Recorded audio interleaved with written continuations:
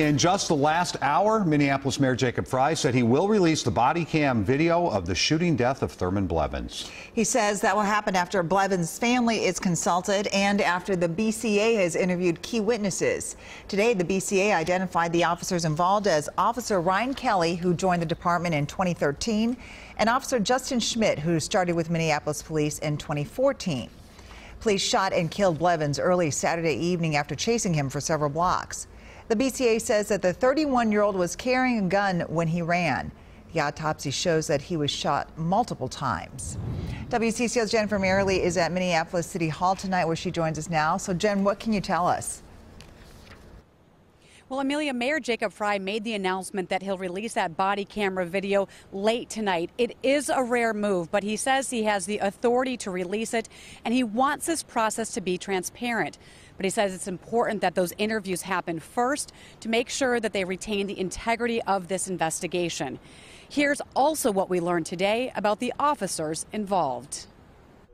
The police shooting death of Thurman Blevins has evoked emotion throughout the community, with signs of grief near where it happened in North Minneapolis on Saturday. The community has called for transparency in the investigation, including releasing body camera video as soon as legally possible. We are asking people to remain vigilant in terms of advocating for a release of all public data and information surrounding the death of Thurman Blevins, and we are asking for police accountability in this situation. Community advocates hope the video will shed light on what happened when Minneapolis police officers Ryan Kelly and Justin Schmidt, according to the BCA, pursued an armed Blevins and later fired their weapons.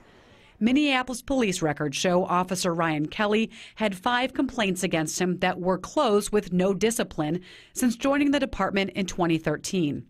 Officer Justin Schmidt started with the department a year later in 2014. 2 complaints have been closed with no discipline. 1 remains open. Schmidt joined the military after 9/11 and was deployed several times during Operation Iraqi Freedom and Operation Enduring Freedom. According to Archway Defense, a private protection training company Schmidt contracts with, he's taught firearms and use of force classes to law enforcement and civilians since 2007. And we do expect a crowd here at City Hall tomorrow for a City Council committee meeting.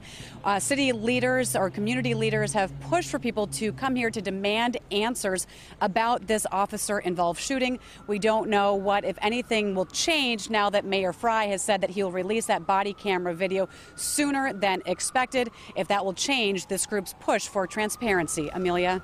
All right. Thank you, Jennifer.